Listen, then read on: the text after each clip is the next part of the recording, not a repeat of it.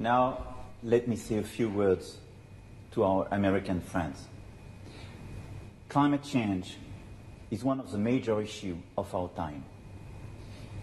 It is already changing our daily lives, but it is global. Everyone is impacted. And if we do nothing, our children will know a world of migrations, of wars, of shortage. A dangerous world. It is not the future we want for ourselves. It is not the future we want for our children.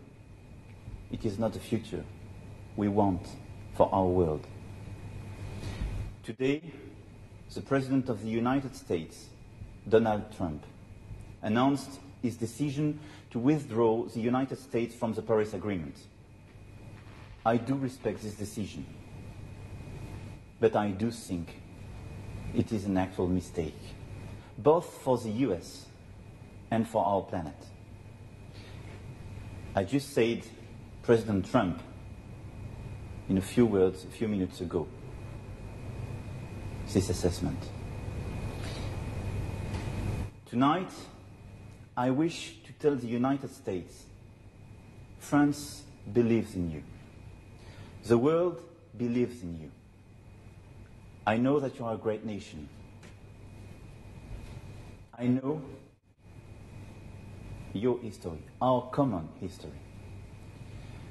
To all scientists, engineers, entrepreneurs, responsible citizens who were disappointed by the decision of the President of the United States, I want to say that they will find in France a second homeland.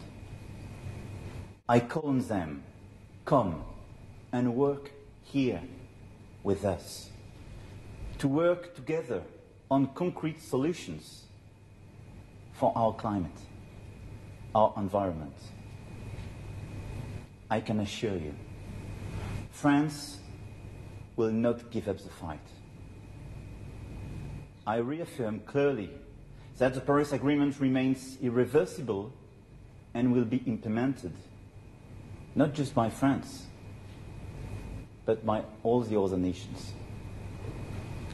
Over the coming hours, I will have the opportunity to speak with our main partners to define a common strategy and to launch new initiatives.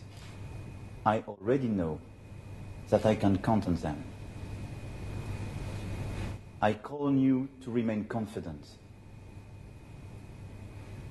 We will succeed because we are fully committed. Because wherever we live, whoever we are, we all share the same responsibility. Make our planet great again. Thank you.